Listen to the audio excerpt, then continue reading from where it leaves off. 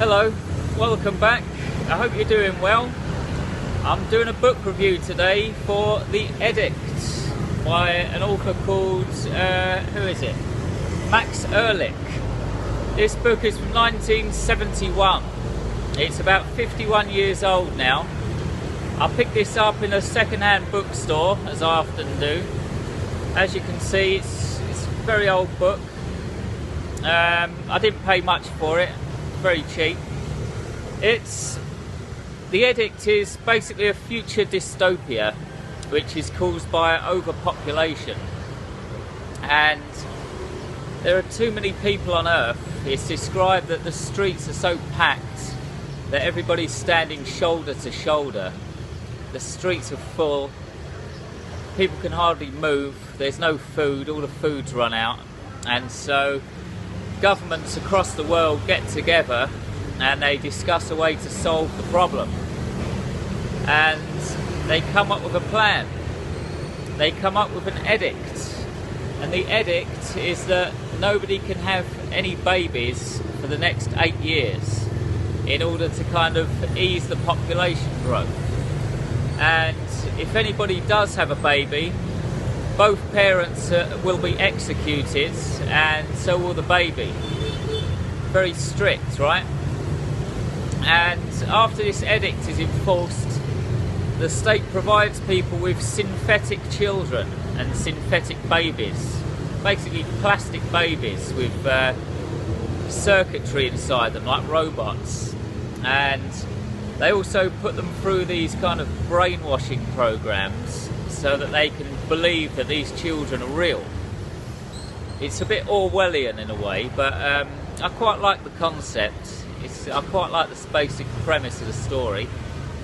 But of course, there's a certain couple in this story who decide that they still want to have a baby of their own, just to kind of give some sort of meaning to their lives. And that's the basic premise of the story. I was quite impressed with the world building of Max Ehrlich. I think he did a good job of kind of painting a picture of this like weird dystopia. The world is described as being quite clean and tidy. They've kind of cleaned up the pollution. They've got rid of all the cars and fossil fuels, but all of the food has completely run out, and so people actually eat plankton and algae for dinner. And everybody has a calorie card, and they're only allowed a certain amount of calories per day because the food is gone. The state also encourages polygamy because they want to break down the family unit, because they don't want people making babies. So there's a bit of polygamy in the story as well. There are like two couples who swap partners, they swap wives and stuff. And I quite enjoyed reading these different government departments and the names that are given to them. You hear names like State Pol, which stands for State Police, State Off, which means State Officer, and State Just, as in State Justice Department. The novel is full of these like weird government names, which I quite enjoyed. Look at this cover as well.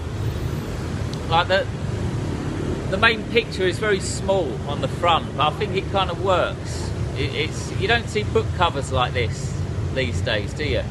Quite like the cover, but yeah, you see, the book's full of these weird government department names, which I like.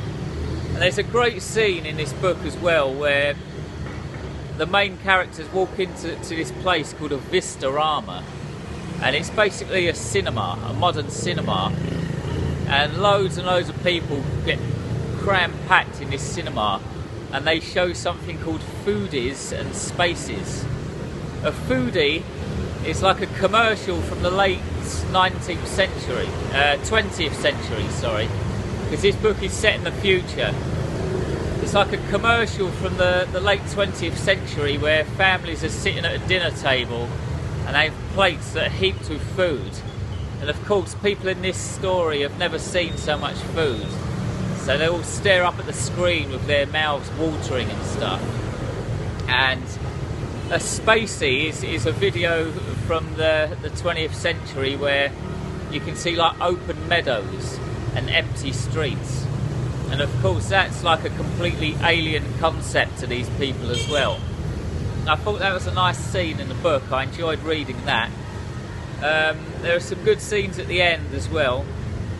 I won't ruin the ending too much here, but the couple who decide to have a baby, they decide to kind of escape this weird city that they live in, and they find themselves underground in this canal, like an underground canal, and both walls are very steep and high, and they suddenly realise that the walls are made of crushed automobiles. And at some point years ago the government had to crush all of the cars after getting rid of the fossil fuels, and they dumped these cars underground, and they're like on this canoe sailing down this canal, and either side of them there are like ancient rusting cars from a time gone by. That's a beautiful scene in the book, very well written.